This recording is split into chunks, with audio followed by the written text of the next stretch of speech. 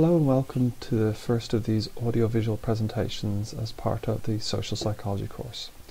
My name is Dr. Cathal Shukru, and in these audiovisual presentations I'm going to be covering content that I think is important in terms of understanding social psychology, but for which there isn't time to cover it in the lectures or the seminars. The idea here is to sort of supplement the lectures, add a little bit more, and it gives me a chance to cover topics that there wouldn't be time to cover otherwise, but which I think are important because they link into the topics that I do cover in the lectures and the seminars. I'm hoping that people will listen to these audiovisual presentations in addition to attending the lectures. They're not intended to replace the lectures. I'll try to keep them short and to the point and as interesting as I can. I guess there's an advantage for the audiovisual presentation over the lecture for some of you in that you get more control over me. If I'm rambling on, as I'm kind of doing at the moment slightly, you can skip ahead to the bits you're interested in. I do recommend though that rather than jumping about in the recordings, you listen to them all the way through at least once so you can get a sense of the area I'm talking about, and then if there's particular things you're interested in, you can then jump back and listen to those bits again. In this first presentation, I'm going to be talking about an area of group dynamics that relates to how we function as a group when we're engaged in a task. So often we work together with groups to achieve certain tasks, and being part of a group in that way and engaged in a task affects how we behave. So let's start talking about that. Before we get into the nitty-gritty of how being part of a group, engaged in a task, affects the behaviour of those people in that group, I just wanted to recap on one or two key ideas which we will have covered in the lecture, which are going to be relevant again here. So in the lecture we saw that the study of group dynamics and social identity is built around the central idea that our behaviour as individuals is affected by the groups we belong to. So we all belong to several different groups in our social lives: family, friends, work, teams, anything else that we do. And belonging to these different groups has an effect on us, and it has an effect on us when we're with them, but it also has an effect on us when we're on our own, when nobody else is present. We are still affected by being in a group or various groups, even when we're on our own. And in order then to understand the behaviour of any individual, you need to also study the groups that individual belongs to. There are various things about the group that can affect the behaviour of the individual. The characteristics of the group can affect the individual. So you can see examples of some of those characteristics here on the left. How interdependent the members of the group are, how much they affect each other, and how the successes and failures of one person affects the other people in the group. That can affect us very heavily. But also our roles within different groups can affect us. What is expected of us by that group can affect our behaviour all the time. So if you're expected to be the reliable one in your group, it can affect how you behave, even when the group isn't present.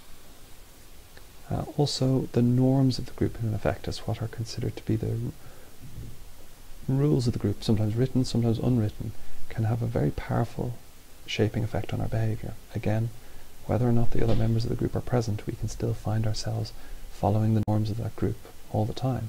And since there are several groups and they sometimes have different norms, this can cause us some difficulties in trying to balance out the different expectations that different groups have of us. Now you'll see these concepts crop up again here in this session, how the characteristics of a group can affect how that group behaves, and also how the norms or our role within a group can affect how we behave on a task when that group is involved. Let's move on now to look at the specifics of what we're going to cover in this session. Now, I've mentioned a few times now that this session is looking at how there are differences between groups and individuals when working on tasks, but I haven't really explained what I mean by a task. A task is a fairly broad term. It can describe anything from making yourself a cup of tea to curing cancer. It's a very broad and vague term. And in that large range of things which qualify as tasks, you can see that some tasks are very much suited to being done by individuals on their own, and other tasks you just wouldn't even think of trying them except as part of a group. Now, moving away from the extremes of things that are clearly suited to one person or clearly suited to a group, there are a lot of tasks in the middle which could be done by individuals or could be done by groups. So for example, moving house. That's something I probably could do on my own, but it would be a huge amount of work. And so it's probably better if I did it as part of a group. I ask my friends to help, or I hire professional movers. However, when considering whether or not to do something on your own or as part of a group, you need to consider what are the pros and cons. What are the advantages of working as a group on a task, and what are the advantages of working that task on your own? The advantages of working in a group, some of them are pretty obvious. So for really big jobs, which would be either impossible to do on our own or just a huge amount of work for one person to do, as a group we get to divide it up. And this means that each person has a manageable amount of work to do. But it also means that all the different people working together as a group on the task, they each get to bring something different. We get to pool our resources. Everybody brings their different skills. Everybody has a certain amount of time they can devote to it. Some people might have equipment they bring as part of their contribution to the group. And so all of these resources and skills and knowledge make the group more effective than one person would have been on their own. And the other advantage of being able to break the task up into bits and giving each person in the group a different bit to do is that it allows for specialization. So in most large organizations, they take a very big or complex task and they break it down, and then they give different people the same part of that task to do over and over again, allowing that person to become extremely specialized and very highly skilled at that one part of the task. So if you imagine, say, making a movie, there's lots of different roles: lighting, camera work, script, acting, directing. By giving people one specific task over and over again, so this person is always the director, these people always work in lighting, they get to get very good at that, way better than any one individual could get if they had to do it all. And this high level of specialization is a feature we see in groups over and over again, and allows groups to become more effective because people get to really practice that one area and become expert in it. However, it's not all good. There are some things about groups which can make them less effective, and we know about those too. So for example, if the group doesn't get on, if there's a lot of bickering, or if people aren't talking to each other, low cohesiveness is how psychology would describe that, and yeah, it can make the group less effective. Also, if there are people who aren't pulling their weight, if there are certain people in the group who kind of are just along for the ride, let everybody else do the work, this can make the group less effective. And if there are a lot of these people, it can sometimes mean that you're carrying their weight, in effect, making your job harder than it would be just to do the job on your own. This is known as social loafing, and we'll look at that in a little bit more detail later on. Lastly, we need to consider how sometimes the habits and the norms of the group, the way the group has always behaved, its kind of normal mode of operation, this can sometimes get in the way, especially if things aren't working out well and the group needs to change how it behaves.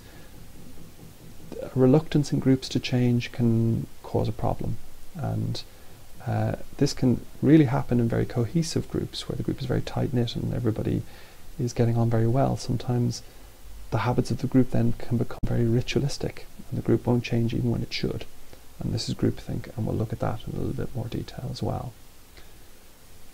What I'm trying to do here when I'm highlighting the pros and cons of group work is to show that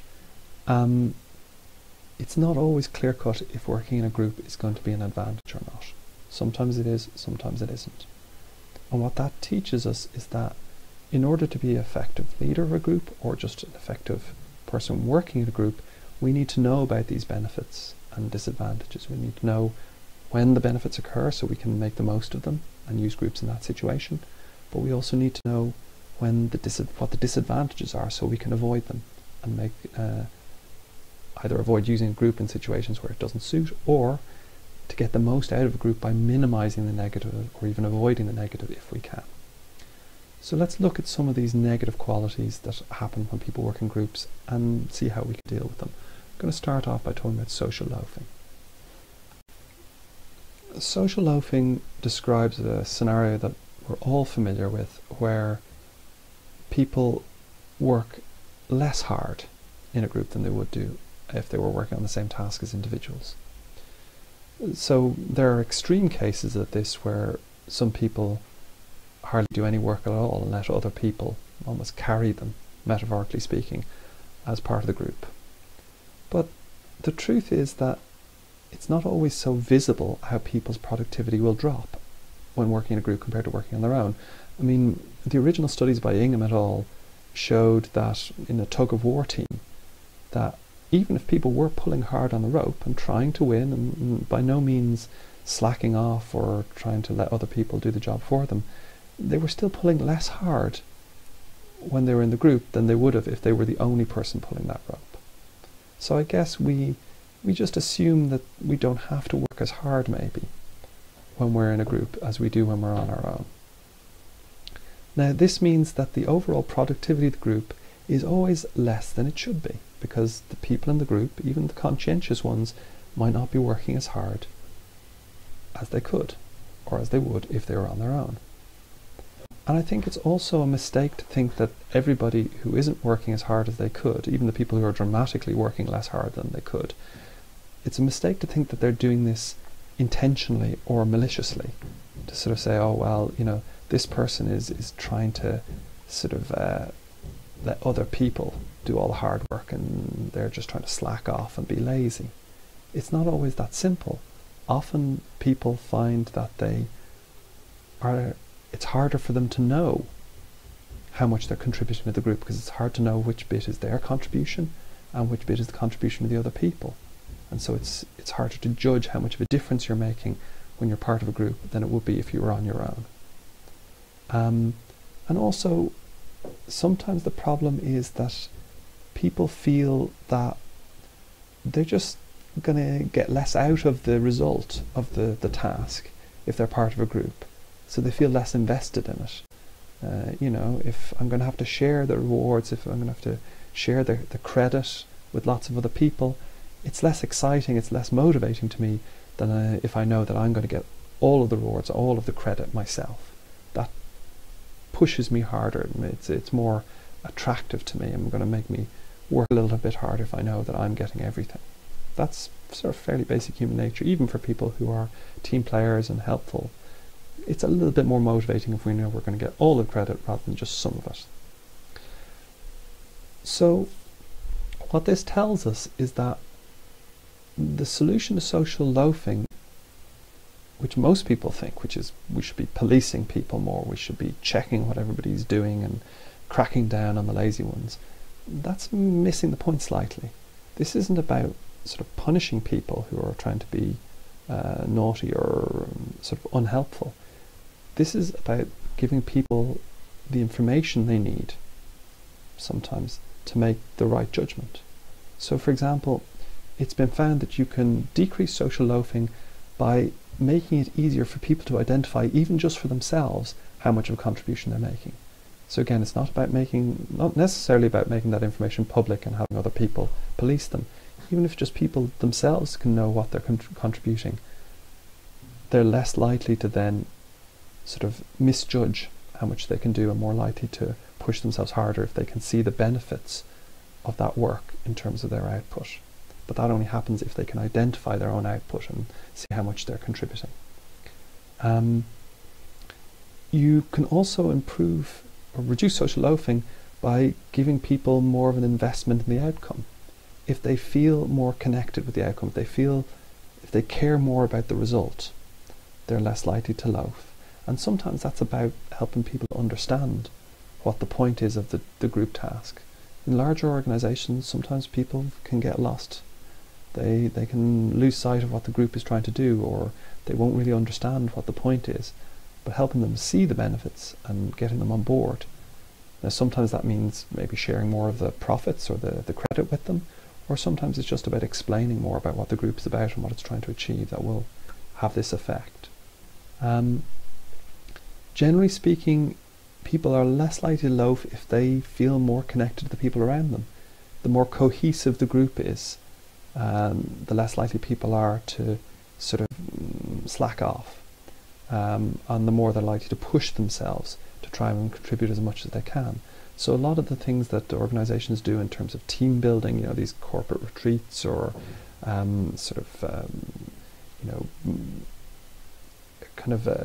sports leagues with different departments in the same organisation competing in the sport, five-a-side football, whatever.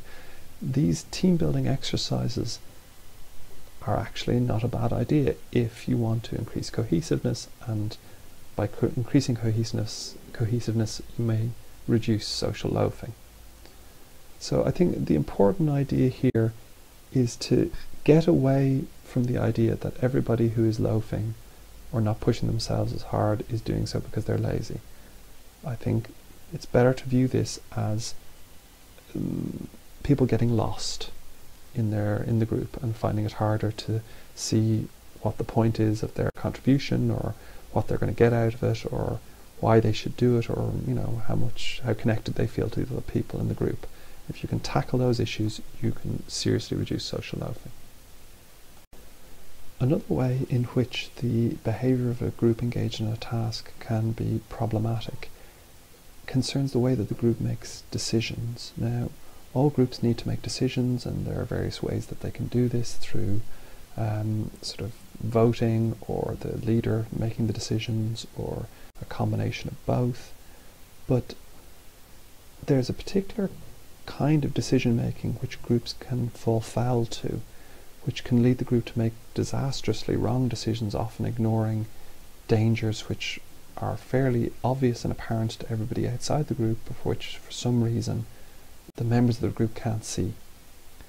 And this phenomenon, it doesn't happen that often, but when it does, it can have a really disastrous impact on the group's performance on a task, because the group can end up making a decision which, when looked back on, was quite clearly the wrong thing to do, but which the group at the time felt was the only choice that made sense to them.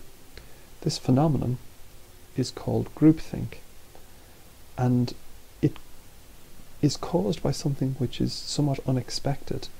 It can be caused by extremely high levels of cohesiveness. Now, I've mentioned cohesiveness earlier, and generally when I mention it, it's presented as a good thing. The more tight-knit a group is, the more the people in the group get along, the more they feel connected to each other, the more that each person in the group values the group and wants to belong to it. These are all elements of cohesiveness, and they sound positive, and they usually are positive. So, for example, as I've said before, in cases of social loafing, the more cohesive the group is, the less each person in the group is likely to be loafing or pushing themselves less hard than they could be. So, like I said, cohesiveness is typically presented as a good thing. So how on earth can cohesiveness be the culprit for groupthink? Janice and others have studied groupthink by studying disasters, studying occasions when groups have made a really disastrously bad decision or series of decisions. And what they found is that in these groups a certain set of characteristics emerge which seem to almost funnel the group towards a disastrous decision. They're almost pushing the group in that direction without anybody in the group realizing it. Now, typically the group tends to be already pretty tight-knit, cohesive, but the effect of that seems to be that it isolates the group a bit from outside information and influences, that the group becomes almost turned inwards, more only really concerned with what people in the group think, not really listening to people outside of the group. And this can happen in very tight-knit groups where they become introverted and really only interested in the opinions of the other members of the group, not really caring what the rest of the world thinks. Now, in these situations, if the group starts heading towards a bad decision, a lot of the sort of breaks, a lot of the natural processes which would then normally prevent the group from making an obviously bad, wrong decision don't happen with these very cohesive groups. So in most normal groups, when somebody suggests a really disastrous idea, somebody in the group will usually say, hold on a minute, isn't that a really bad idea? And here's why. There'll be dissenters, people who disagree. But in very cohesive groups, often people don't want to be the person who's complaining or disagreeing. They're so concerned with being part of the group and everybody getting along that they self-censor. They say to themselves, well, everybody else seems to be okay with this idea. You know, they must know something I don't. And because there may be people outside of the group who are saying, hold on a minute, this is a disastrous idea, don't do that, can't you see this is going to go horribly wrong? The group doesn't hear these voices because, again, they're sort of introverted, they're only listening to each other. They're ignoring the warning signs and the warnings coming from outside, from other people. It can even go further in the sense that some people in the group, a very cohesive group, can take it on themselves to put people off dissenting, put people off disagreeing. They'll often do this under the misguided intention to try and, help smooth things over, help everybody get along, avoid disagreements and arguments. But what they actually do is they sort of cause people to not speak out when they would otherwise speak up and say, I think this is a bad idea. And when people outside the group sometimes try to sort of, if you like, warn them, these sort of self-appointed guardians of the group will find ways to dismiss these outside people and explain why these people couldn't possibly understand what the group understands. They'll dismiss them, or they'll stereotype them, or in some way diminish them so that the group doesn't have to worry about these people pointing out a disaster which they can see but the group seems to be blind to. Now, the people who study this have studied it in pretty dramatic examples. So, for example, the Challenger space shuttle, which was the only space shuttle to explode and killed all the astronauts on board. There were some, looking back afterwards, there were some very obvious signs that things were going wrong before the shuttle was launched, and things that the people in NASA who were running the launch should have seen but didn't because of groupthink, because they were falling foul to all of the forces I've just described. Another example that people sometimes use is the unpreparedness of the American leadership before Pearl Harbor, that there were plenty of signs and warnings to the generals and admirals in Pearl Harbor that something bad was about to happen, but again, through a process of groupthink, they ignored the warnings and the disaster happened. Now, you don't have to go for something as major as a rocket exploding or an enemy invading your country to find examples of groupthink. There are less dramatic examples of groupthink in everyday organizations, and it's something we need to watch out for. When an organization is a place where disagreement is discouraged, where people who speak out against a policy or a practice or way of doing things are hushed or ignored, then there's a danger that that policy and practice could be dangerous or very ineffective, and it's not being seen by the people who are engaged in the practice and policy every day because of groupthink. And this can happen in organizations all the time, where we continue with ineffective practices for years and years because nobody wants to be the one to rock the boat. This happens in education, it happens anywhere. And groupthink, or a sort of a version of groupthink operating in that team, in that organization, can be to blame. So how can we avoid this? What can we do in an education situation or elsewhere to minimize groupthink, to ensure that we don't fall foul to it? Well, since people often don't want to be the one to rock the boat and don't want to be sort of seen to be disagree, giving people an anonymous way to provide feedback or suggestions helps get around that, because then people don't worry about being seen as being the difficult one or the one who always raises issues. Often educational organisations and institutions have a system of inviting external review and critiques, so critical friend exercises, or external examiners, or even professional bodies like Ofsted, not often seen as a good thing, but in the case of groupthink a very necessary thing, because they come in from the outside and they shake things up, and they give a view which can often challenge the internal view and break up habits which become too automatic, too ritualistic. And so this is generally a good thing. Lastly, another way to tackle this is that often groupthink is most dramatic when all decisions and discussions happen in one big group, because then there's no room for disagreement. Everybody else is watching you as you speak, and everybody feels the pressure to sort of agree with the group. However, if you break that bigger group up into smaller groups and allow them to discuss the issue separately, often this produces a bigger variety of opinion, and as a result, it then is more likely, when you bring those small groups back together, that you'll hear the dissenting voices, you'll hear the disagreeing voices, the people who point out the flaws, more than if everybody was forced to just discuss it in one big group. So like I said, groupthink has been studied in very dramatic examples where it's led to major disasters, but it can happen in a much less dramatic way in the day-to-day by simply perpetuating bad practices or ineffective practices and nobody being willing to challenge them. And as such, it's an issue that all educational groups and organisations need to be wary of.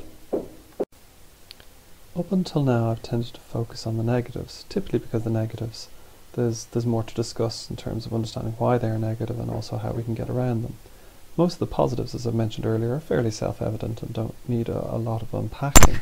But there is one particular positive to group work which is worthy of a bit more discussion, because it's not a very obvious one. In fact, it's a positive that many people aren't even aware exists, and it's best described by the concept of wisdom of crowds. Before I get into that, it's best to illustrate it with an example. A lot of teachers really love to use classroom discussions. It's a very commonly used tool. I love to use them myself all the time, and this can be used either in the form of getting students to discuss an idea with you directly, or to get it discuss it amongst themselves first. Now, the reason why teachers use this technique so often isn't hard to understand. Many teachers believe that when students are discussing things in class as opposed to simply listening, like you are now, that they're more active learners and that they're getting more out of the experience. Not just that they're enjoying it more, but actually that they're learning more.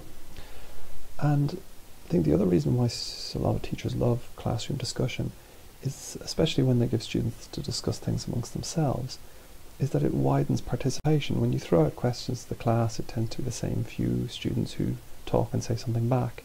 But if you give the class something to discuss amongst themselves, many more people get involved, and so it seems to spread the benefit of that active learning. However, despite the fact that teachers love it, students aren't always so sold on the idea. They have more reservations. I think a lot of those reservations are based in the fact that most students are used to a more traditional didactic learning experience. They're used to a classroom where the teacher does all the talking and the student's job is to listen and write down the important notes. And so when thrown into a classroom where they're now expected to do a lot more of the talking, they're skeptical. It doesn't feel like learning that they're used to. And the things that we find unfamiliar, we often find are things we don't like. But I think another reason why a lot of students are skeptical of classes which are very heavy on discussion, especially discussion amongst the students, is that they feel that learning can't happen unless an expert is involved. They have a view of learning as going from knowing less to knowing more. And they feel that can only happen when someone who knows more than you do is involved in the discussion. So I can't learn from these other people in the class because they know as little as I do about the topic. It's the blind leading the blind. Now, this is relevant to what I'm about to talk about, because it is based on a central assumption or a central question. Can a group of people achieve learning, achieve insight, gain new knowledge without someone who already has that knowledge being involved? Is it possible for a group of people who don't know the answer find the right answer on their own, even if none of the people involved know the right answer for sure? It's an interesting question, and the answer to it could be found in this phenomenon, which I'm going to talk about in a second, wisdom of crowds. So what is the wisdom of crowds? Well, the wisdom of crowds is a phenomenon which is been demonstrated usually in situations where the question being asked has a definite correct answer, and often it's most cleanly demonstrated in situations where the question is a numerical question. And then what you do is you ask each person in the crowd to separately come up with an answer, not letting them hear what anybody else is saying. You bring together all those separate answers, and then if they're numerical answers, you can get a numerical average, the mean, and what has been found is that quite often the average answer from the crowd is very close to the correct answer. So it's showing that basically, even though no person in the crowd was absolutely certain what the correct answer was, that collectively they found the right answer together. And the people who've studied this have found that it works best when you've got a nice varied crowd with lots of different sort of backgrounds and experiences, that each person is giving their answer independently of each other, that each person is able to sort of bring their own experiences and knowledge on board, which is decentralization, but that somebody then is able to bring all the different answers together to find this kind of average. Now, although it can be most clearly demonstrated, this phenomenon can be most clearly demonstrated with a numerical answer, because it allows you to show that actually the collective answer of the crowd is correct, because it's a definitely right answer and you can mathematically compare it to the answer the crowd comes up with. I think that's only important in terms of demonstrating this phenomenon, in effectively proving that it happens. But I think exactly the same phenomenon is going to happen even when the question being discussed has got no definite right or wrong answer, where it's more ill-defined, the kind of questions we often face in education, where they're not numerical questions, where there's no clear right or wrong answer. I think you're still going to get the same phenomenon happening, the same wisdom of crowds happening there as well. It's just not so easy to prove that it's happened. But I think if we can prove it happens with the numerical answers, I think the same principle will carry across to the non-numerical, not clean-cut questions that we all face in education. I think there again, it's possible for a group of people, group of students, to achieve wisdom, to achieve insight and find a valid answer on their own, in the same way that the crowd finds a valid answer to the numerical question. I think the students discussing things in groups in classrooms, working together on a task, can come up with just as good an answer, just as good a solution. They can achieve just as much insight as they would have achieved listening to the expert. And that is the central idea behind wisdom of crowds as far as I'm concerned. Wisdom of crowds demonstrates that people working together on a task can achieve a level of performance that is greater than any one of them would have achieved on their own, not just in terms of being able to achieve more, but can actually do a better job. And this happens even if none of the people in the task are experts, that somehow the whole becomes greater than the sum of the parts. And so in education, in task, where students are given the job of working together on their own on a task, discussing a question, working on a project, and where students are sometimes skeptical that they, as equally inexperienced, lowly students, could come up with a right answer, that they need an expert to be involved. Wisdom of crowds challenges that, says no, actually inexperienced, everyday students like yourselves can achieve wisdom on your own without the need for an expert to be involved. And so I think this is an important thing for us to know in education, and it's an important thing we need to share with our students in order to give them confidence when they're asked to work in groups on tasks like that. So moving from one extreme to the other here, we've just been talking about group discussions in class and how they may be more effective than they appear to be. I want to now talk about another very widely used technique, brainstorming, and point out that actually it might be less effective than it appears to be. Now, brainstorming, like group discussions, is a very popular technique used by educators and in business and elsewhere as a method of a group for stimulating new ideas, for stimulating creativity. The basic idea, or the basic technique of brainstorming is simple. You bring people together, you encourage them to come up with any ideas and bounce ideas off each other, and the belief is that through brainstorming the group will come up with a larger quantity of better ideas. And it's been in use for many, many years now, and there's no denying that brainstorming does work. The issue is that it may not work as effectively as it appears to work. The central question is this, and this is the same question that we've been considering since the start of this session. Would the brainstorming technique of generating new ideas as a group, would that generate more ideas, better ideas, than each of these people working separately, individually?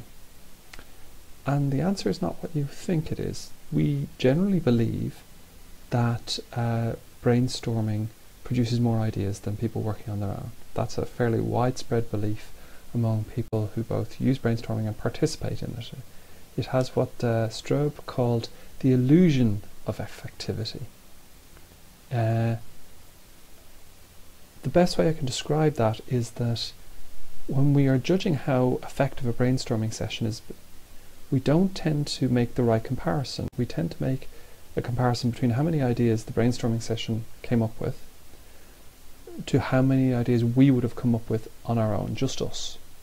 And of course the group produces more ideas, but the real comparison we should be making is asking, well, if each of the people participating in the brainstorming session, if each of those had worked individually, and then we simply added all of their ideas together at the end, with the people never really having met or discussed them, would that produce more ideas than the brainstorming session did? And the answer is yes, it would. Generally speaking, if each of the people involved in brainstorming had instead spent the time working on their ideas separately, had come together at the very end and simply added all their ideas together, yes, you would have some duplication, but overall it would produce a greater variety of ideas than the brainstorming session would. But we don't make that comparison. We always compare the brainstorming session to just us on our own, and that's what creates the impression the brainstorming session is more effective than it really is. So why are brainstorming sessions not as effective as the same number of people working individually? Well, there's a number of factors of group dynamics that cause the problem. You have social loafing rearing its ugly head again. As we know, we tend to work less hard when we're contributing to a group effort than we would on our own. But there's also elements of the issues we saw with the groupthink, where we worry about what other people are going to think about our ideas, and we self-censor and we hold back because we're afraid that people will think our ideas are stupid or a bad idea, or because it'll appear that our idea is criticising somebody else. So we have apprehension, and this causes us to withhold ideas, hold back. Lastly, there's simply the problem of any group of people all having ideas, all wanting to speak at the same time, that you have to wait. You have to wait your turn. And so as a result, time is wasted where you could be generating new ideas, simply waiting to have your turn to share your idea. This is what production blocking is all about.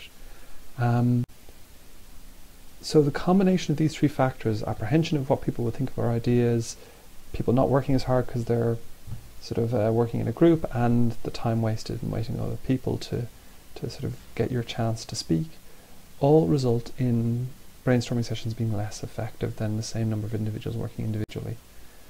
Of course, there are a number of ways you can evaluate the effectiveness of a brainstorming session, and the sheer number of ideas is not the only way. The quality of the ideas, how well developed they become, are other aspects that we should evaluate. And it's certainly the case that the brainstorming session might be more effective on those fronts, producing better developed ideas because people have had a chance to sort of talk them through and see how they work and find the flaws. Or maybe better quality ideas by being able to refine ideas, adding people's ideas together.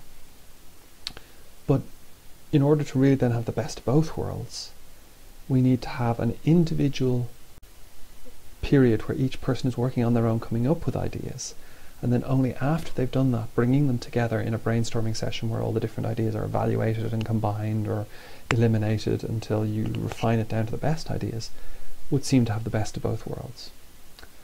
So a number of ways have been suggested to do this. People may be contributing initially electronically submitting ideas, so they could be submitted anonymously. Nobody has to worry about anybody judging their idea is a good one or a bad one. Also being electronic, you don't have to wait on the other person to say their bit. You can all be submitting at the same time, but that initially it's a separate process, and then only towards the end do you bring people together for what we would call a proper brainstorming session to make the most of it. So again, I'm not here to trash brainstorming as a technique, just to point out that maybe we're not using it as effectively as we could be. Okay, so it's time to just pull it all together here at the end and recap. As you hopefully have seen in this audio-visual presentation, group work is a perfect example of the way in which group membership can affect our behaviour, both in positive ways and in negative ways. And the use of group work in education and elsewhere is something I would still say the research very much encourages. Groups bring undeniable benefits. Certain projects are only possible if we engage with them as groups and benefit from all that specialisation and division of labour and pooled resources that really are the reason that many of us get into groups in the first place, to kind of take advantage of those things. But, and this is important, we need to be realistic about what groups are good at, and we need to be realistic about what their flaws are. So I've tried to show you that some of the things that we are already aware of in terms of limitations of groups, like social loafing, they may not work for the reasons, or these problems may not happen for the reasons we think they do. And a better understanding of why the problem occurs will give us a method of tackling it. Other problems which we're less familiar with, dangers of, for example, groupthink, or the limitations of brainstorming, represent sort of unexpected perils, unexpected limitations that we need to be aware of and need to take into account so that they don't blindside us. Brainstorming, it being less effective than we think it is, and groupthink being something that can happen without us being even aware of it.